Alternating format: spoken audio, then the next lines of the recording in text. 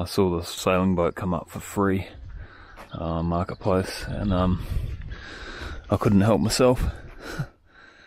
It's a little fiberglass phase 2 racing boat, a few years old, but it still seems in okay condition. One problem with it, it's got a broken mast.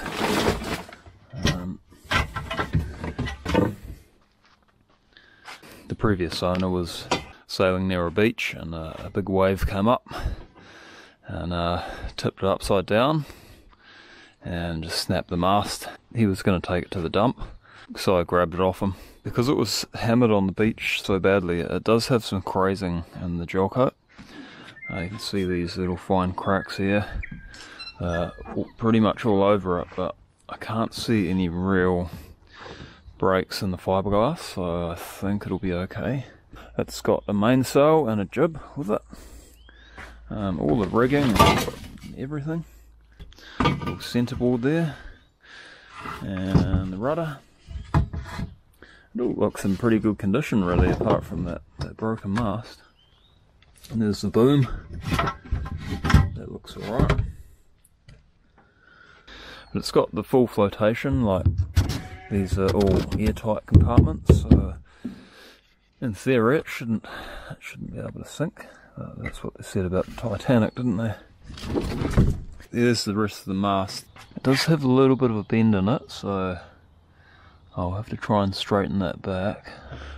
I don't really want to have to buy a new mast for it, because I'm probably looking at quite a few $100s.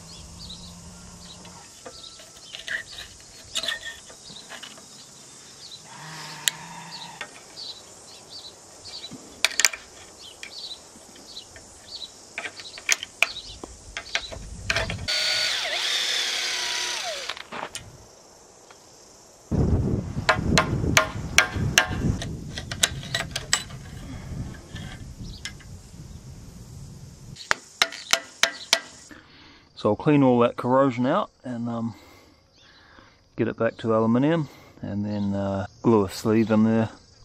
But first of all I'll try and bend that back into shape.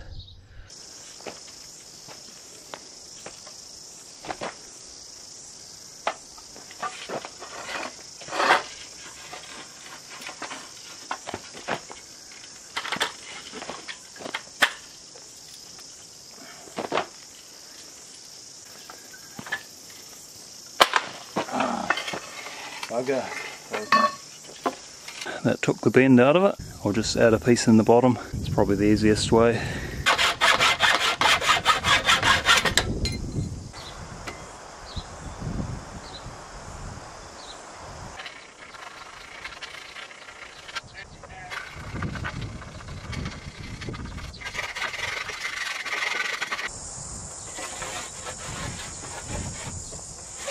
So I've got this old windsurfer mast. It's slightly flexible and very strong, so I'll just cut that and use that as the sleeve. I think it should be plenty strong enough.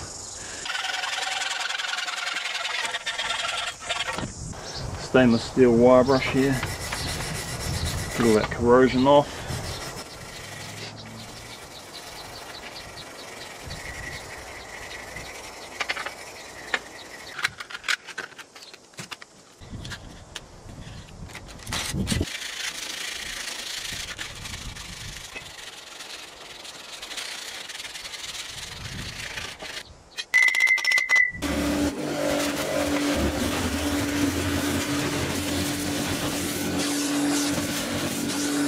Because this carbon fibre tube is not as strong as the alloy, it's a lighter weight mast. I'm going to double it up, so I'll put one inside the other, and I'll glue it all together with epoxy mixed with glue powder. And once that one's in, I'll slide this other half of the mast over top, and it'll be all glued together then.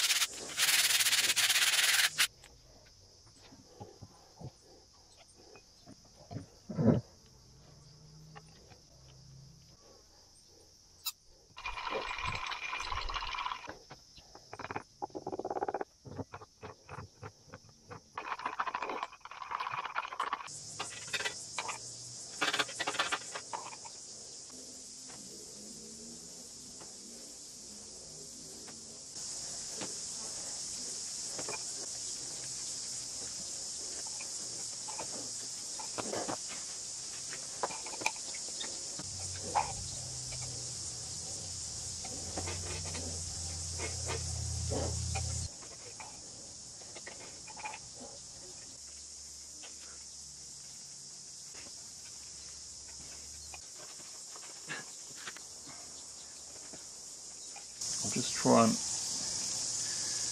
join the edges of this sail guide and get any epoxy out of there, because then otherwise it will create a bump for the sail to go over, so I'll try and get that out. We'll build up those edges a little bit because there was a bit of a crack in a couple of those edges. So just strengthen it up with epoxy. I think that'll do me. That's almost perfectly straight. There is a slight bend in there, but I'm not too worried about that. I might just hang a wee bit of weight on this end just to pull it down slightly, and that'll set straight.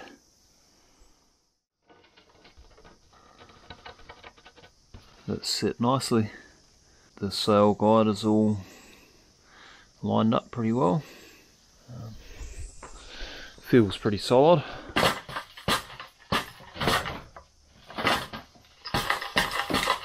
I think that'll be okay.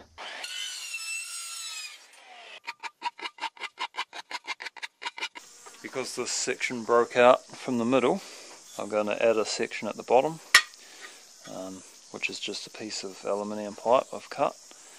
Because it is actually a bit thinner than the mast, I'm going to put a sleeve inside it and a piece over the outside as well, so it'll be 2 layers, and with this section at the bottom.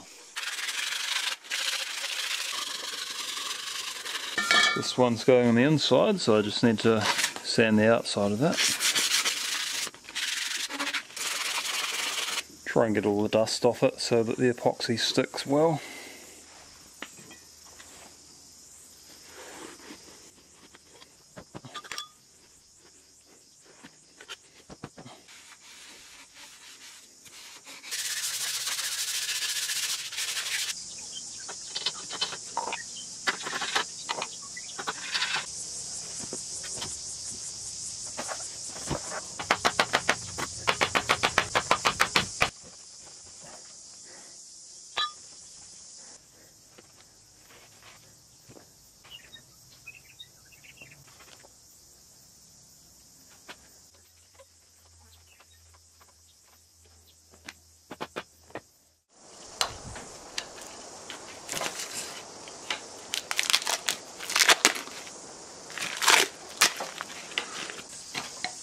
Peel off the excess glue.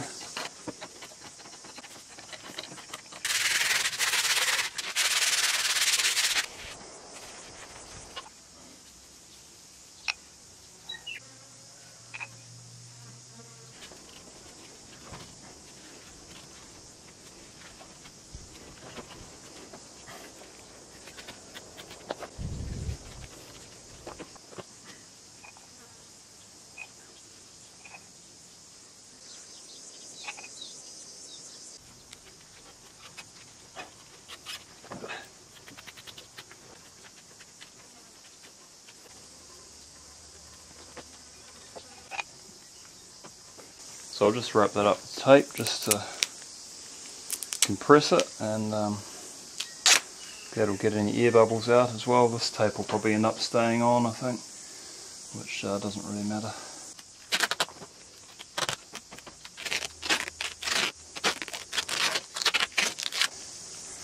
That should do it. So that'll just hold everything together until it sets. I know there will be those who don't like the idea of fiberglassing over aluminium, and I thought the same as well until I broke my scrub cutter handle, and I tried welding it and it broke again. I tried sleeving it and it broke again. In the end I just put a sleeve in it and try fiberglass. It's been holding up for about 3 or 4 years with really hard use, so I know it does work. It's definitely not the usual thing to do, but it does work. Obviously the scrub cutter isn't in salt water, so there might be some problems with corrosion between the aluminium and the fiberglass, but because it's so well sealed, I don't think there'll be a problem there. Time will tell. Nothing to lose really, apart from a day's work and a wee bit of resin. It's no big deal if it doesn't work. I'll just probably end up buying another one if it breaks again. But anyway, we'll let that set overnight and see how it looks in the morning. Alright, that's set nicely. Because I took a section out from the middle, I'm going to drop the boom hinge down to there. I don't really like having so many rivets in the same line, so we'll have it slightly above that hook. So I've got to drill new holes for these stays as well.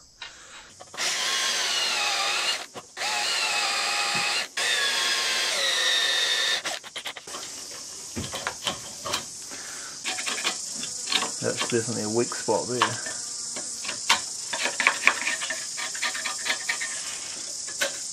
Oh, yeah. I think that might just be corrosion and salt. Wow. That almost needs a patch over it as well.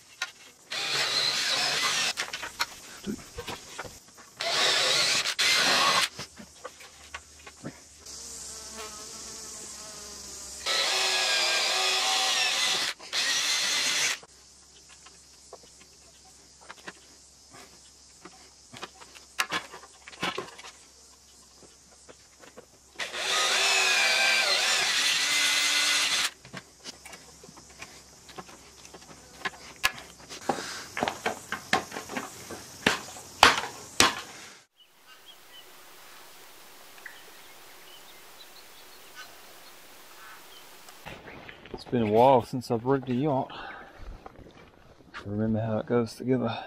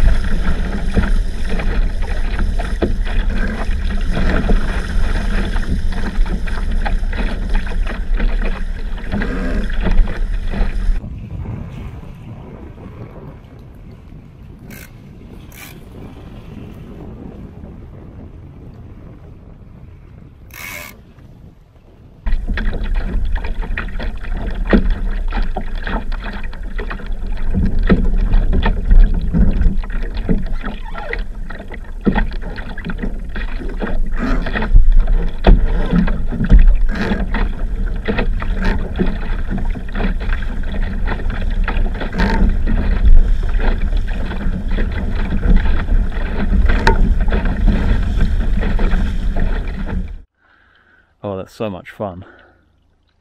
That mast's holding up very well. It was leaking in a wee bit around this drain here, so we might have to take that off and clean the sand out of it or something, because you can sort of hear it's a bit gritty in there. You can see it's leaking out a wee bit even when it's shut. Once you get going, you just open it up and it sucks the water out, but if you're going slow, it just tends to let the water in. So we'll have to do a few things on it to get it right. The boom vang hook here I'll have to bring down to there, and then I can hook up that boom vang and adjust the boom a wee bit better.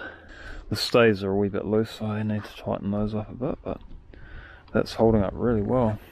It's been a while since I've sailed a dinghy. I'm used to bigger yachts, but they are so much fun. But a wee bit less forgiving than the bigger ones though, because they're so light and tippy, but they keep you on your toes. There's no leaks in there, that's a good sign. Anyway, that was definitely worth saving. I think it would have probably gone to the dump if I hadn't taken it. Thanks for coming along, see you next time.